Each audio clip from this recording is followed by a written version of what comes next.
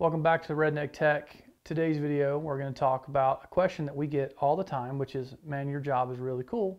How do I get into the hunting industry?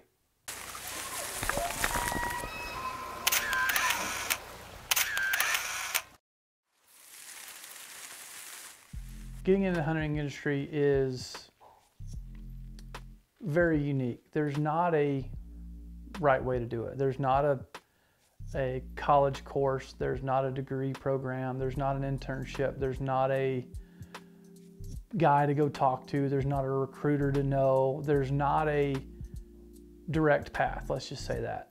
When I was trying to get in the industry about going on 12 years ago now, you had to know somebody. Not anymore. You can get there on skill and merit alone, but I think nowadays the biggest thing that as me now as an employer in the outdoor space, what I want to see is that, first of all, the number one thing is that you're a good person, that you're someone that can go into a camp with just about anybody and I wouldn't have to worry about you acting like an idiot. People want you around, you enjoy being around new people, you enjoy being in new places. You're not the guy that talks the whole time, you listen more than you talk. And you are just not necessarily a fly on the wall, but you know when to get involved, you know when to talk, and you know when to shut up. And that's really important. That's kind of an emotional skill that some people just don't have. I think that emotional intelligence is really, really important for this business because we're around so many different people, so many different egos. That's the first thing I'm going to look for. And that's the first thing I ask is when somebody refers a new person to me, I'm like, well, are they a dick? Or are they good to hang out with? Like, are there somebody I could hang out with when we're not working? Because that's important. The second thing is, and if you've listened to any of our podcasts, you know what I'm going to say is you have to be a good communicator. You have to be somebody that answers the phone. You have to be somebody that replies to emails. You can't be a flake like every other person on the face of God's earth. Those of you sitting there watching this video, I know you've got 15 unread texts and 30 unread emails that you, for some reason, haven't gotten back to. I have a question for you. Do you like to wait on people when you have a question? Well, then why should you expect other people to wait on you?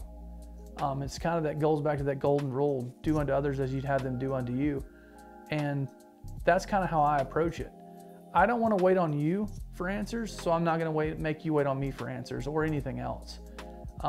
Answering your phone, answering your email, there's no excuse for being a bad communicator.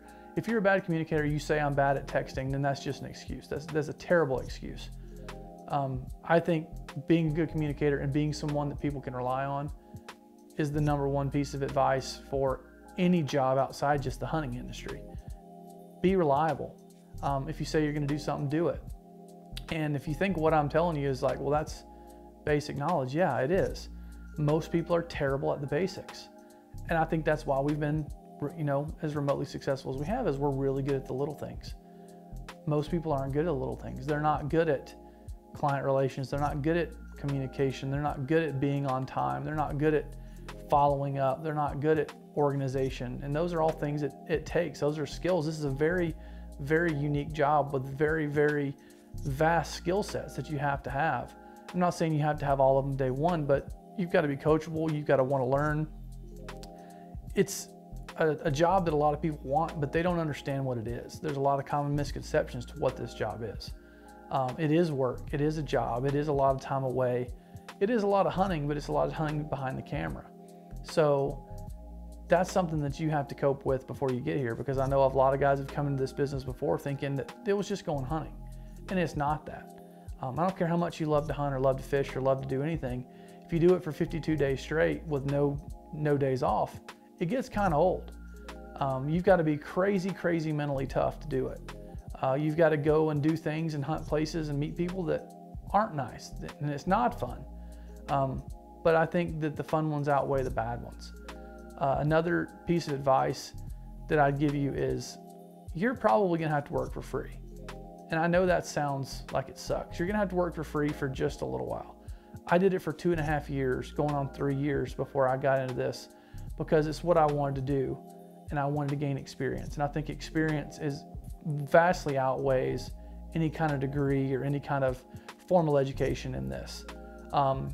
I think if you already know how to hunt and fish, that's more valuable than knowing how to run a camera. I can teach a monkey how to run a camera, but if you don't have all these life skills, if you don't have the communication skills, if you don't have the want to and the drive to do it and the passion for it, I don't think this is a job for you. If you're just wanting to go hunting every day, this isn't the job for you. So I think that being honest with yourself and what your goals are. Another thing that I'd ask people that say they want to get into this business is, do you want to be in front of the camera or behind the camera?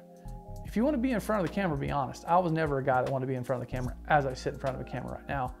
But I also realized that my skill set was in telling stories and building a team. And that's what I get to do every day, and I'm very happy with that. Now we're trying to give you guys the knowledge of how we got here and why we do the things we're doing. That's why I'm on camera, and that's the only reason. If you want to be the guy on camera, be honest with yourself. I know a lot of guys that get into this business because eventually they want to be Michael Waddell. Well, there's only one Michael Waddell. I learned early on I wanted to be behind it. I wanted to be the guy that kind of had my fingers on the buttons, that manipulated the story, that got to be creative in that aspect. I think you got to be honest with yourself as to what your goal is. And if you really want to do this and you're willing to work for free, then the advice I have is find someone or a company or a show or a series that you enjoy, reach out to them and say, hey, what would it take to get me there to learn? Don't ask for money, don't ask for product, just say I'm willing to work for 6 months for absolutely nothing, and I'll prove to you I'm the best person that you've ever had work for you. You won't have to pay me, I'll pay my own way.